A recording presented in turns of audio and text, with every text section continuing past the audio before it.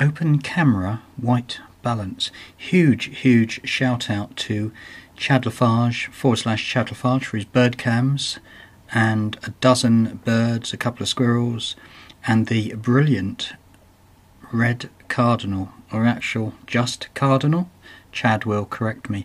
The reason I'm saying that is because Chad has, what a lovely bird, sent me in Hangouts chat a question, pretty much which is a comment of, auto white balance has your colour shifting a bit as focus turns. So I went off investigating this myself just this morning to see if this was true, and after, quite honestly, thinking that Chad had said something which was not going to work, how wrong I could be, because I start off, as you'll probably appreciate, in Android open camera with the phone on the back of the binoculars, and at this moment you can see on screen that I'm going through testing. Practice makes perfect.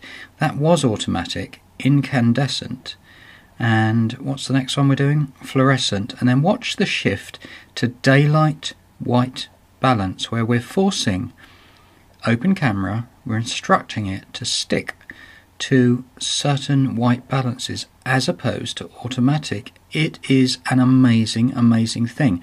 The cloudy part here is really strong with those strong greens, and notice I've picked an area of the edge of the forest here where I can get some darks and some lights and some green grass. As you know, if you follow the nature recorder, nature of course is very green. So all I'm doing here is practicing, and I'm really looking in real time, literally in the field, and recording my screen to see what I can see in the future when I want to start using white balance properly. Because I'm the first one to hold my hands up and say, whether it's DSLRs or Android cameras and video recorders, try and stick to as many automatic settings as I can. So I'm still going through, and by all means keep looking, because we're going to go on to, after this one, a more wider shot without the binoculars, and I'll show you what I mean. Because if we come on to the field, a farmer's field, of course recorded in June, we've got more or less a blue sky, not that blue, and we've got a green grass that is automatic. Incandescent makes it look like that, which maybe that's the effect you want. Really blue sky. Notice as I keep moving around how different the colours get, and at this precise moment I'm going through and saying, what do they actually look like?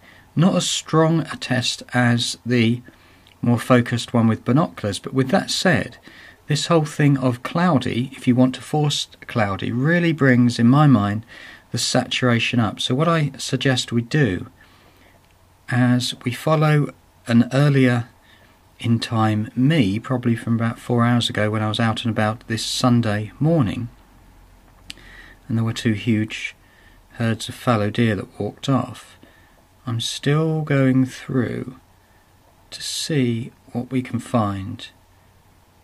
Daylight, cloudy. I think I'm going to have to do some more messing around and testing here, but what I'm looking to do is not oversaturate it, because I do add like 10% saturation anyway. But now I'm getting into this final part where I'm just bringing it down into the shadow areas, and I have sped this screen recording up by 2 for brevity, just so I can get through it. And that's daylight, look. Then we go into, we done daylight? Yeah, now this is a really final test, which is excellent because we've got some very nondescript automatics. Notice we bring that in to some daylights and cloud. Look at the cloudy one, brings the greens and the browns of the wood, of the timber, the tree trunks out really strongly. I think I've gone back to, is that, yeah, it's automatic, look.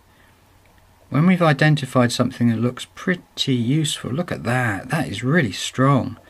So we're nearly getting to the end. I'll bring it over there. Thanks again to Chad LaFarge for giving me a tip off to try this technique and perfect it.